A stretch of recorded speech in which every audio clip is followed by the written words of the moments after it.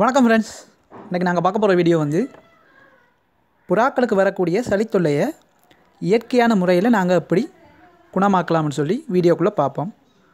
Okay வாங்க friends, வீடியோக்குள்ளே போகலாம். கூடுதலாக நம்ம வளர்க்கக்கூடிய புறாக்களை வந்து நாங்கள் டெய்லி வந்து காலையில் எப்போவும் வந்து ஒரு புறாவை நீங்கள் வளர்க்குறீங்கன்னு சொன்னால் காலையில் ஒரு 10 நிமிஷமாவது இருக்கக்கூடிய புறாக்களை வடிவாக கவனிச்சிங்கன்னு சொன்னால் தான் அதுக்கு ஒரு வருத்தம் வந்திருந்தால் கூட நாங்கள் உடனே அந்த புறாவை தனிமைப்படுத்தி அதுக்குரிய முதலுதவியை கொடுத்து காப்பாற்றக்கூடிய மாதிரி இருக்கும். இதே நீங்கள் அந்த புறாக்களை நீங்கள் கவனிக்காமல் வந்தீங்கன்னு சொன்னால் வருத்தம் வந்து காப்பாற்ற முடியாத ஸ்டேஜுக்கு போன பிறகு ஒன்றுமே செய்யலாது. புறா வந்து டெத் ஆகக்கூடிய சான்ஸ் நிறைய இருக்குது. ஸோ நீங்கள் எப்போயுமே வந்து ஒரு பேர்ட்ஸை நீங்கள் வளர்க்குறீங்கன்னு சொன்னால் காலையில் ஒரு கொஞ்ச நேரமாவது அந்த பேர்ட்ஸை பாருங்கள். வளமையான சுபாவத்தில் இருக்கா இல்லாட்டி வித்தியாசமாக ஏதாவது செய்தா அப்படி நீங்கள் பாருங்கள். வடிவாக நீங்கள் பார்த்தீங்கன்னு சொன்னால் தான் அதுக்கு நோய்வாய்ப்பட்டிருந்தால் கூட நாங்கள் ஈஸியாக அதை வந்து க்யூர் பண்ணக்கூடிய மாதிரி இருக்கும். முதல்ல வந்து இப்போ மழை காலங்களில் கூடுதலாக பார்த்தீங்கன்னு சொன்னால் இப்போ மழை பனி காலங்களில் மாறி மாறி வரதால் கூடுதலாக வந்து சளி பிடிக்கிற தன்மை வந்து புறாக்களுக்கு அதிகமாக பிடிக்கும். இப்படி சளி வரக்கூடிய காரணங்களை பார்த்தீங்கன்னு சொன்னால் இப்போ பனியில் வந்து நாங்கள் கூடுதலாக வந்து மழையும் பனியும் மாறி மாறி வரதால் சளி வந்து வரக்கூடிய சான்ஸ் இருக்குது ஒன்று. அடுத்தது வந்து நீங்கள் வந்து அப்படி சளி பிடிச்ச புறா வந்து ஈஸியாக வந்து எப்படி நீங்கள் பார்த்து தெரிஞ்சு கொள்ளலாம்னு பார்த்தீங்கன்னு சொன்னால் அது வளமையாக ஒலி எழுப்புறதை விட வளமையாக சத்தம் போடுறதை விட வித்தியாசமாக கொஞ்சம் அடைப்பு தன்மையாக சத்தம் போடும். அப்படி நீங்கள் சத்தம் போடுற புறாவை பார்த்தீங்கன்னு சொன்னால் வளமையாக உருமுறை புறா வந்து கொஞ்சம் டிஃப்ரெண்ட்டாக சத்தம் போடும். கொஞ்சம் மூச்செடுக்கும்போது அதாவது மூக்கால் மூச்செடுக்காமல் வாயை திறந்து எடுக்க முடியாத நிலையில் புறா இருக்கக்கூடிய நீங்கள் அவதானிக்கக்கூடிய மாதிரி இருக்கும். அதை பார்த்து நீங்கள் தெரிஞ்சு கொள்ளலாம். அடுத்தது வந்து மூக்கில் வந்து நீர் வடியும் புறாக்களுக்கு அதை பார்த்தும் நீங்கள் இது வந்து சளி தொல்லைதானு சொல்லி நீங்கள் வந்து பார்த்து தெரிஞ்சு கொள்ளலாம் ஃப்ரெண்ட்ஸ்.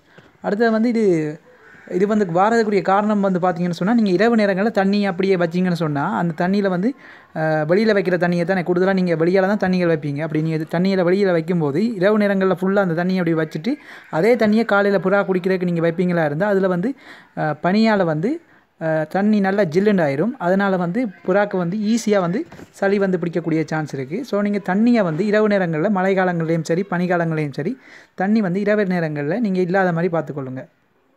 கூடுதலாக வந்து பறவைகள் வந்து சாப்பிட்டுட்டு இரவு நேரங்களில் வந்து தண்ணி குடிக்காது, உணவு இருந்தாது. ஸோ நீங்கள் அந்த நேரங்களில் தண்ணியை வந்து அகட்டி போட்டு அதில் தண்ணி வைக்கக்கூடிய டிஷ்ஷை வந்து நல்லா க்ளீன் பண்ணிடுங்க. ஒரு 2 தடவை க்ளீன் பண்ணிட்டீங்கன்னு சொன்னால் அதில் இருக்கிற பாக்டீரியாக்கள் வந்து அழிஞ்சிரும். அது அழிகிறதால புறாக்கு வந்து சளி தொல்லைகளும் மற்றது நோயை வரக்கூடிய கிருமிகள் வந்து அழிக்கக்கூடிய சான்சஸ் நிறைய இருக்குது. ஸோ நீங்கள் எப்போயுமே வந்து கேஜஸை வந்து நல்லா க்ளீனாக வச்சுக்கொள்ளுங்க. அதோட தண்ணி வைக்கிற பாத்திரத்தையும் எப்போயுமே வந்து க்ளீனாக வச்சுக்கொள்ளுங்க.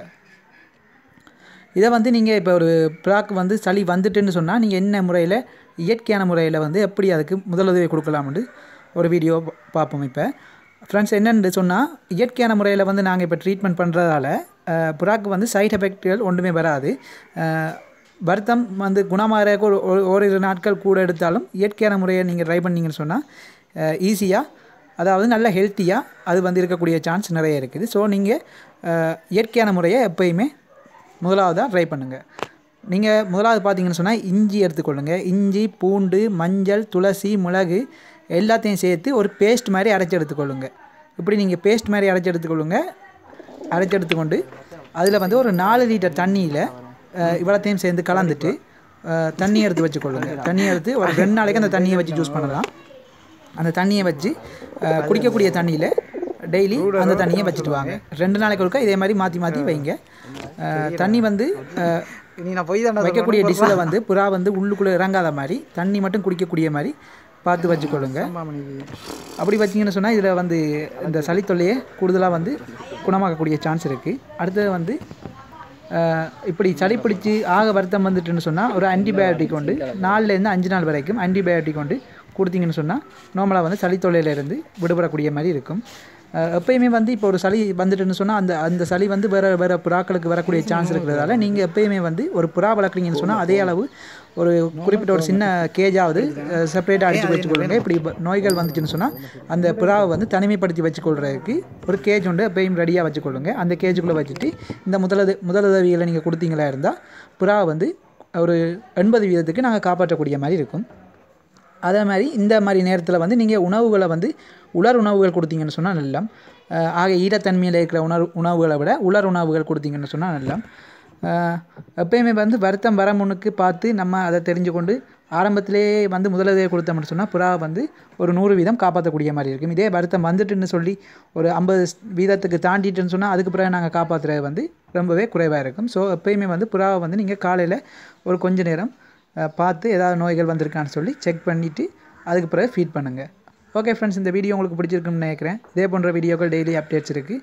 நம்ம சேனலுக்கு மறக்காமல் சப்ஸ்கிரைப் பண்ணுங்கள். தேங்க்ஸ் ஃபார் வாட்சிங்.